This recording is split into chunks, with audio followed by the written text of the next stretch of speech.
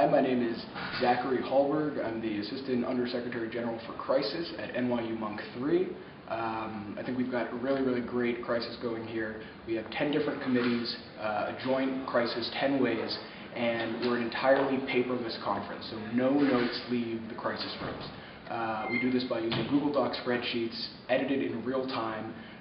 We have a content management system that was developed by one of our staffers, a news feed. We paid no money for it, right, because we don't have too much money, but we've been able to do some really great things with free technology, and we're really excited with what we put together.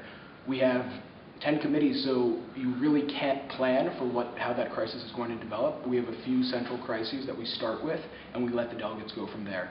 And we had no idea that they were going to pick up on some of the things that we did. We honestly hadn't planned for it. We've been planning since 9 months ago, and they surprised us massively. And we've had to do a lot of work that we didn't expect that we would have to do.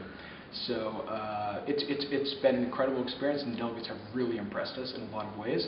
But we're constantly figuring out things that we hadn't thought of at all, and we're trying to make this the best experience that we can this year and next year as well. What have you guys done to improve the crisis experience?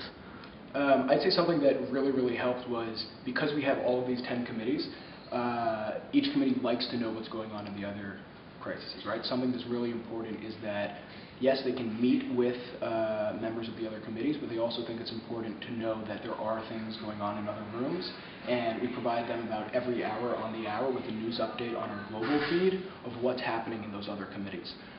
This allows them to reach out to members of other committees that they didn't know existed, or on topics that they weren't previously aware of. So this is really an immersive environment where they become, where if you were in the Indian Cabinet Committee, you may not have expected to have to deal with poppies in Afghanistan, but it may become the most important thing that you did throughout the weekend.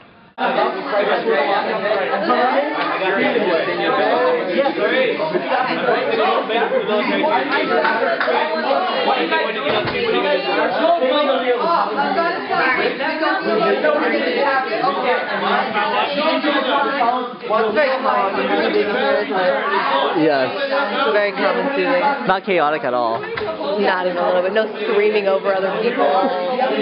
Nice. This is where I come to relax. Yeah. Were you meeting with the delegates? Why is this thing? What's the motive behind it? McDonald's is your meeting, right?